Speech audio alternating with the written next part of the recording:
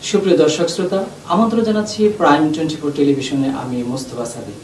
জনতার কথা অনুষ্ঠানে আজ আমরা আমন্ত্রণ জানিয়েছি সাবেক ছাত্রনেতা, যুক্তরাষ্ট্র বিএনপি নেতা এবং বিশিষ্ট সাংবাদিক জনাব মতিউর রহমান লিটু। কানাডিয়ান আদালতে গত কয়েকদিন আগে বিএনপি যে ধরনের কর্মকাণ্ড করে দাবি আদায়ের ক্ষেত্রে হরতাল, অবরোধ বা বিভিন্ন কর্মসূচি, সেগুলো সন্ত্রাসী। তাই তারা বিএনপিকে একটি সন্ত্রাসী সংগঠন হিসেবে তারা তাদের পর্যবেক্ষণে উল্লেখ করেছে। এই ব্যাপারে যদি লিটু ভাই আপনি আমাদেরকে বলেন। দেখেন, আদালতের বিচার কার্য যখন সম্পন্ন হয়, একটা জাজ যখন একটা রায় দেন, আমরা সাধারণ মানুষ হয়ে সেখানে কোনো বক্তব্য রাখতে পারি না। কিন্তু সবচেয়ে আমাকে পীড়া দেয় এটা যে একজন বাংলাদেশের রাজনীতিটা এমন নিম্ন পর্যায়ে চলে গেছে যে তার আদালতের একজন বিচারকের রায়কে পর্যন্ত অপব্যাখ্যা দিয়ে থাকেন। আমি সেই রায়ের কপিটা নিয়ে আসছি আপনাদেরকে এতক্ষণে। রায়ের কপিটা হলো 38 পাতা, যেখানে বিভিন্ন ক্লাউজে বিভিন্ন কথা লেখা আছে। এবং এই যে ছেলেটা, সে আদৌ বিএনপির সাথে জড়িত ছিল না কখনো। না, সেটা তো পত্রপত্রিকায় আসছে যে জুয়েল হোসেন গাজী মিরপুরে সে স্বেচ্ছাসেবক বা এই ধরনের একটা দলের দাবি করছে। আপনাকে আমি একটা উদাহরণ দিই। আমি আমেরিকায় আসার পরে 10 বছর পরে আমি কিন্তু গ্রিন কার্ড পেয়েছি। সো এটা একটা ক্রিটিক্যাল বিষয় যে মানুষ যখন একটা পশ্চিমা দেশে আসে, তাদের থাকার জন্য তারা অনেক ভাবে, অর্থাৎ গভীর সমুদ্রে আপনি যখন একটা খড়কুটো পাবেন সেটাকে আটকে ধরতে চেষ্টা করেন। তা আমি জুয়েল হোসেন গাজীকে সে যে পন্থা অবলম্বন করেছে, এটা ছিল অন্যায়, যে একটা দলকে সে এইভাবে হেয় প্রতিপন্ন করেছে। এই কপিতে জাজ কিন্তু কখনোই বলেননি যে বিএনপি একটি সন্ত্রাসী সংগঠন। সে দাবি করেছে সে দক্ষিণ কোরিয়াতে ছিল, সেখান থেকে তাকে পুলিশ বের করে দেওয়ার পরে সে জাপানের আশ্রয় নেয়, সেখান থেকে তাকে বের করে দেওয়া হয়। পরে কোন রকম বাংলাদেশ থেকে এসে কানাডাতে আসতে সক্ষম হয়। সেখানে কিছু দালালের মাধ্যমে সে জানতে পারে যে এত কানাডায় যদি রিফিউজি অ্যাপ্লাই করা হয় তাহলে সে একটা আশ্রয় পেতে পারে। সেক্ষেত্রে সেই সব দালালের মাধ্যমে, এবং তার হয়তো পছন্দটা ছিল ভুল, সে কিছু আওয়ামী দালালের মাধ্যমে সেই লয়ারের কাছে গেছেন, এবং যে লয়ার মামলাটি তৈরি করেছেন এটা ছিল অত্যন্ত নিম্নমানের। সেই মামলায় তাকে দিয়ে বলিয়েছেন যে সে একজন সন্ত্রাসী। এই দেখেন, আমি প্রিন্ট করে নিয়ে আসছি। এই ছেলেটা যদি বলে the applicant indicated the BNP is a party that use armed struggle, this is fake, এই কথাটা ওর বলা ঠিক না। ও যদি বিএনপি করে থাকে তাহলে কোনো বিএনপি সমর্থক ছেলে কি বলতে পারে আমার দল সন্ত্রাসী? এটা হয়? এটা কি আপনার কাছে বিশ্বাসযোগ্য মনে হয়? এটা কি আপনার ওই জুয়েল হোসেন গাজীর স্টেটমেন্ট? হ্যাঁ, অথচ আজকের ক্ষমতাসীনরা ওর স্টেটমেন্টকে চালাচ্ছে জাজের রায় বলে।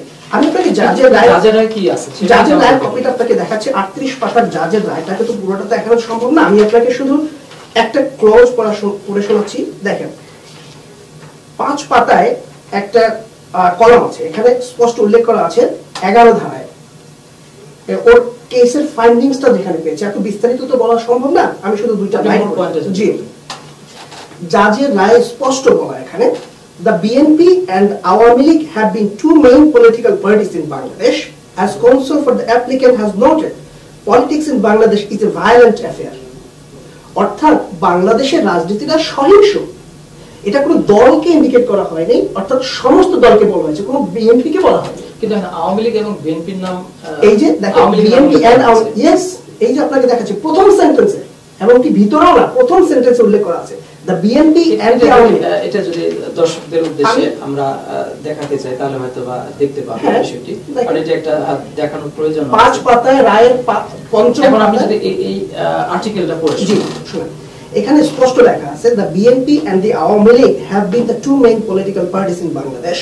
As counsel for the applicant has noted, politics in Bangladesh is a violent affair. In that respect, both parties have engaged in similar tactics.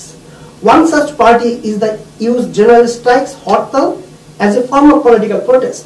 The underlying reason to stage hartal is economic disruption as a means of coagulating against the government to achieve particular goal.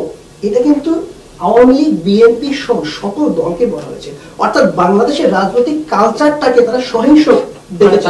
তাদের পর্যবেক্ষণে একটা দলকে আপনি বলতে পারেন না যে আপনাকে সন্ত্রাসী বলা হয়েছে। কিন্তু সেখানে তো আওয়ামী লীগের কোনো কর্মী আবেদন করে নাই, সেই হিসেবে আওয়ামী লীগের বিষয়টা সেখানে আসে। আচ্ছা, যদি আপনি মনে করেন এখন যখন আপনি আপনার দলকে রিপ্রেজেন্ট করছেন না, কিন্তু একটা গভর্নমেন্ট ফাইন্ড আউট করলো যে আপনার দল এনগেজ, তাহলে আপনি বেশি দোষী হন না সেক্ষেত্রে।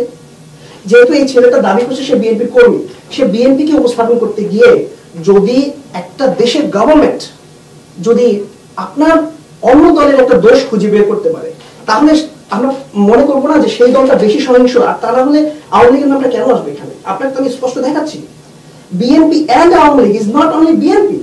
এটা আমার হাতে ডকুমেন্টস, এটা তো মিথ্যা কিছু নেই। তো যাই হোক, আমরা একটা কোর্টের রায়ের ব্যাপারে বেশি কথা বলতে চাচ্ছি না, আর আমি ব্যক্তিগতভাবে কোনো লয়ার না। তারপরেও সবাইকে বলবো, দেখেন এই যে রায়টা এসছে এটা আমাদের দেশের জন্য মঙ্গলকর না। যেহেতু আমাদের কালচারটাকে তারা সহিংস বলে আখ্যা দিয়েছেন, আমি একজন বাংলাদেশী হিসেবে লজ্জা বোধ করছি। আমি আশা করব সরকারি দল এবং বিরোধী দল সবাই যেন এটা নিয়ে চিন্তা করে যে বিদেশে আমাদেরকে কেন সহিংস বলবে, এর থেকে আমাদের পরিত্রাণ দরকার। আজকে যদি আমরা দেশের আদর্শের কথা বলি, বাঙালি হতে যেহেতু আমাকে কোনো আদর্শের দরকার হয় না, জন্মগতভাবে আমি বাঙালি হয়েছি, কিন্তু আমি দাবি করব সততা, ন্যায়পরায়ণতা, দেশপ্রেমের যদি আদর্শ কেউ খুঁজে পেতে হয় তাহলে আমাকে শহীদ প্রেসিডেন্ট জিয়াউর রহমানের মধ্যে খুঁজে পেতে হবে, এবং আমি সেই আদর্শে বিশ্বাস করি। যার জন্য সবার কাছে অনুরোধ করছি, আসুন আমরা সততা, ন্যায়পরায়ণতা, দেশপ্রেমের আদর্শে উদ্বুদ্ধ হই। ইউটিউবে আপনি যদি এখানে বলেন যে আওয়ামী লীগ এবং বিএনপি, আপনি দুটি দলের কথা বলেছেন যে আপনারা বিএনপি বঙ্গবন্ধুকে আপনারা রেসপেক্ট করছেন, কিন্তু তাদের দলের নেতা কর্মীরা শহীদ প্রেসিডেন্ট জিয়াউর রহমানকে তারা রেসপেক্ট করছে না। তো এই যে তারা রেসপেক্ট করছে না, এটার পিছনে কি কারণ মনে করতে পারেন? সেটা কি তাদের আদর্শিক কোনো কারণে, নাকি অন্য কোনো কারণ আপনি মনে করেন? একটা রাজনৈতিক ভয়। রাজনৈতিক ভয়? রাজনৈতিক ভয়। কারণ বাংলাদেশের ইতিহাসে আপনি যদি দেখেন, শহীদ প্রেসিডেন্ট জিয়াউর রহমানের জনপ্রিয়তার সামনে আর কারো জনপ্রিয়তা নেই। একসময় বঙ্গবন্ধু শেখ মুজিবুর রহমানের ছিল, কিন্তু তার প্রশাসনিক অদক্ষতার কারণে, তার যে রাষ্ট্র পরিচালনার ব্যর্থতার কারণে তার জনপ্রিয়তা ধস নেমে গিয়েছিলেন, এবং সেই যে একটা ভ্যাকিউম তৈরি হয়েছিল সেইখানে কিন্তু জিয়াউর রহমান ইন করেন। মানুষের হৃদয়ে কিন্তু শহীদ প্রেসিডেন্ট জিয়াউর রহমান ঢুকে গেছে, এবং ওই যে ভয়, ওই যে আতঙ্কটা আওয়ামী লীগের কাজ করে, যার জন্য জিয়াউর রহমানকে তারা সম্মান করতে ইচ্ছা পোষণ করে। বিশ্বজুড়ে আমরা